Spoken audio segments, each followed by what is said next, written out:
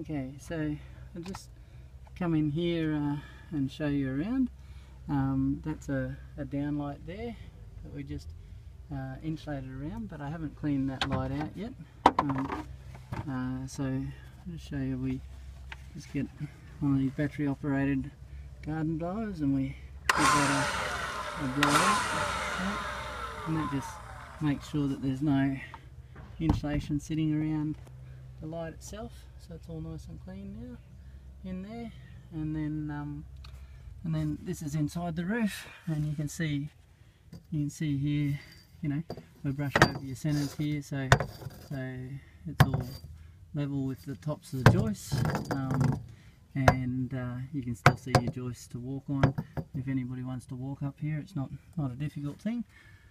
And there's another downlight there. You can see how the cellulose just pumps out all the way to the edges quite easily.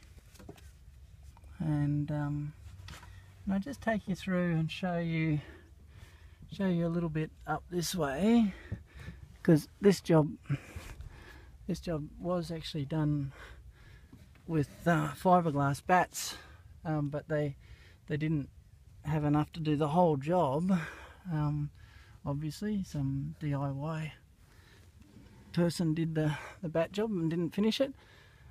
So this is the bat side of things now. So you've seen what the cellulose fibre look like.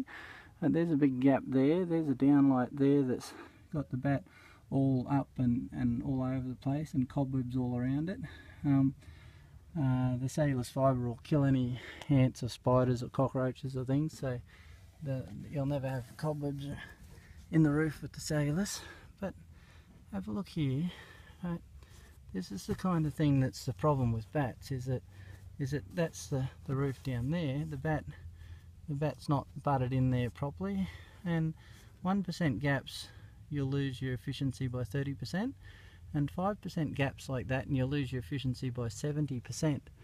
And so and if we have a look up through the roof a bit further, you see how all of these bats are actually got quite a bit of dust on them, and you see how thick that is there. It's not very thick, but it's nice and yellow on the bottom side, and it's all dusty and dirty on the top already.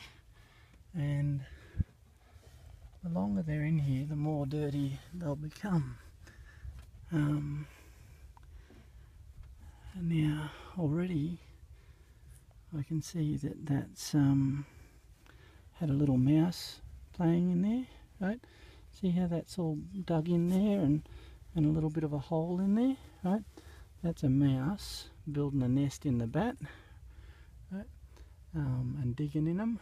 And so those bats make great little insulated homes for mice.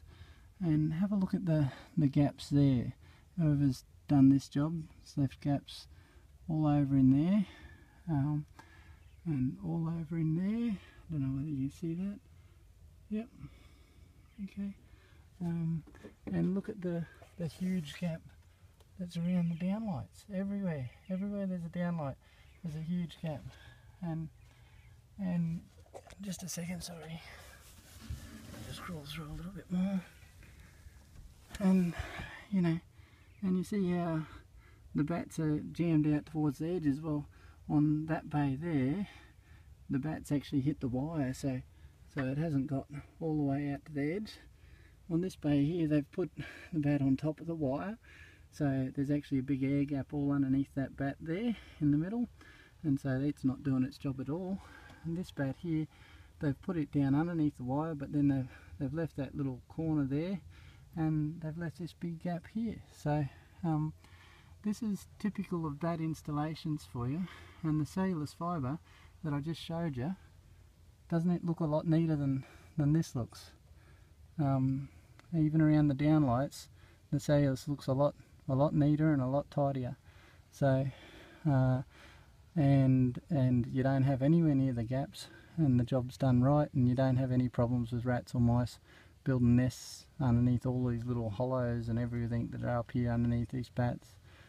And the borax in the cellulose will kill any of the bugs, and and it's actually more fire retardant than any of these products. So, all right, that's so if you want a quote for insulation, give Comfort Zone a call.